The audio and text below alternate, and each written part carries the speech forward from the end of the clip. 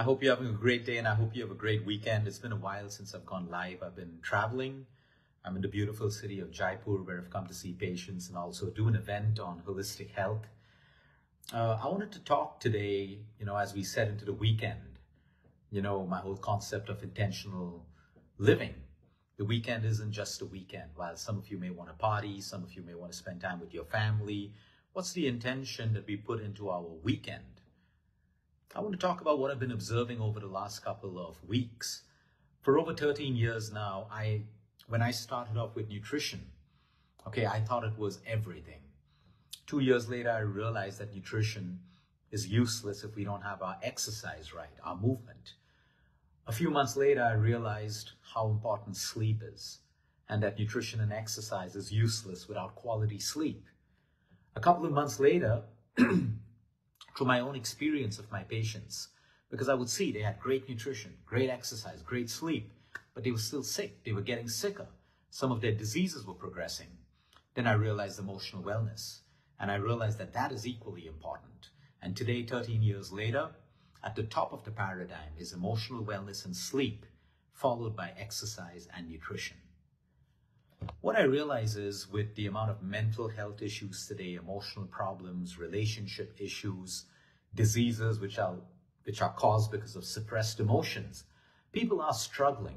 All of us are struggling in some way or the other. Some people may be struggling less, some people may be struggling more. It's easy for all of us to judge other people's problems, call people lazy, tell people that, oh, look at you throwing your life away, smoking so much, drinking so much. But there's one thing I've learned. Everyone has their own reasons why they do it. Some people are going through such emotional voids in their life that the only thing that helps them is smoking or alcohol. And while we know it's bad, we need to be gentle. We need to be gentle with them because they're suffering. Or someone else has a vice which is bad. They're suffering as well. Everyone is suffering. The one thing I've realized in life is everyone is suffering. The billionaires, the multimillionaires, people who are less privileged, sick people are suffering, healthy people are suffering, people at top positions in companies are suffering, people at the entry level are suffering. Everyone suffers. The point is, what do we do about it? How do we break worry? How do we break these destructive habits of worry, anxiety? It's becoming so much more. Most people already know why they're sick, why they're unhappy, why they can't enjoy what they have in life because of anxiety, fear, insecurity, all of these problems.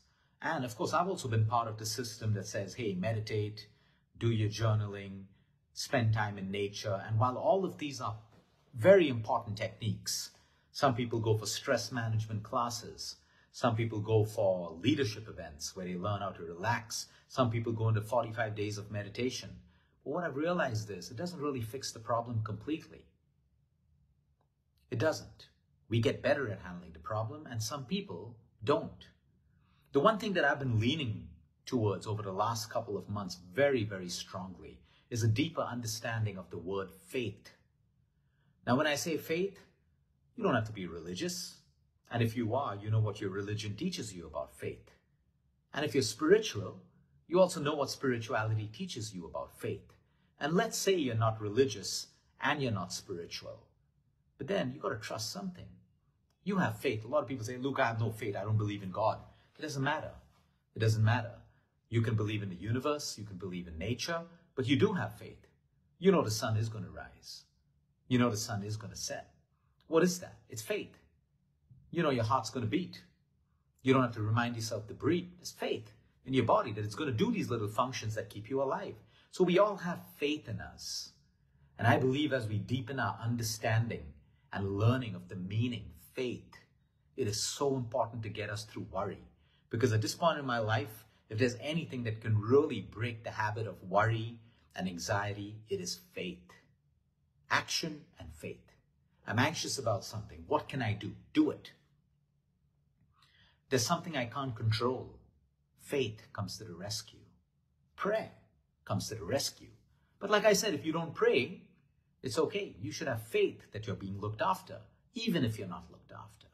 But something's happening because without faith, there is only fear, despair.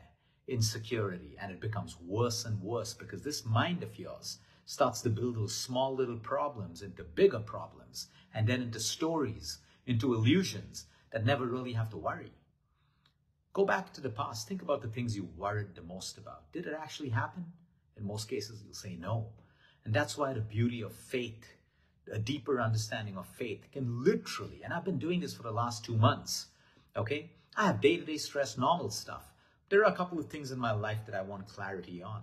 There are a couple of things in my life where I need a little more understanding, and I would worry a little bit about this or get a little bit anxious, but then because of my lifestyle, my meditation, it would be like a band-aid over it.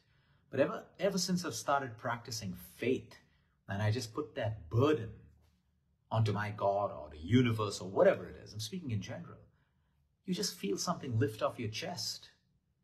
If you have faith and you put that burden, it doesn't mean I'm being lazy and I'm not taking actions. There are still some actions I need to take if I want that clarity, if I want that guidance, if I want that courage, if I want that strength. There are actions I need to take. But I take those actions and then I surrender with faith that whatever has to happen will happen. Whether I like it or not, it'll be right for me. And because we remind ourselves of this, we can get through life. Otherwise, we're micromanaging our feelings all the time. We're micromanaging everything from people to our children, to our employees, to our servants, to everyone. And that's why we're constantly resisting and we feel more and more out of control. But you put intention that, hey, this is how I want it to be. Faith, belief that it'll happen, and you take what actions you need to take.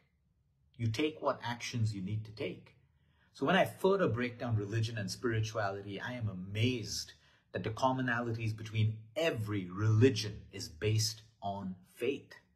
Every religion talks about it. Surrender your burdens, surrender your worries, surrender your anxieties. Have faith. Your job is to live life and do what you can do. Do your best. The rest is faith. But without faith, we want to control everything. We want to control the outcome of the surgery even before it started, the outcome of how the chemotherapy will work, all of these things. And these are all decisions that come from a space of fear. Anything that comes from a space of fear would not be the best outcome. But when you put your faith in your doctor, you put your faith in the medicine you're taking, or just don't take it. If you don't have faith in it, don't do it because it's not going to work. But put your faith into it. Put your faith into it. That's an action. Putting faith into something, into someone. You're in a relationship. You're insecure all the time. Your partner will cheat on you. Your boyfriend will cheat on you. Your girlfriend will cheat on you. Your life is miserable and you're going to make your partner's life miserable. If they are, take the right action. If not, you got to put faith in something so you can live and enjoy the relationship. I can't tell you how many young girls and boys and women and men spoil the most beautiful love because of insecurity. Maybe the insecurity is valid because they had past breakups or betrayals or cheating and stuff like that. It's fine. All of that happened. But now you got to put faith. This is a new relationship. You got to put faith that this can work out. Work towards it. Communication, actions. Those are all actions. But if you don't have faith, you're going to constantly live in fear. And that's one of the reasons today why we're emotionally crumbling as a society. Everything is fear.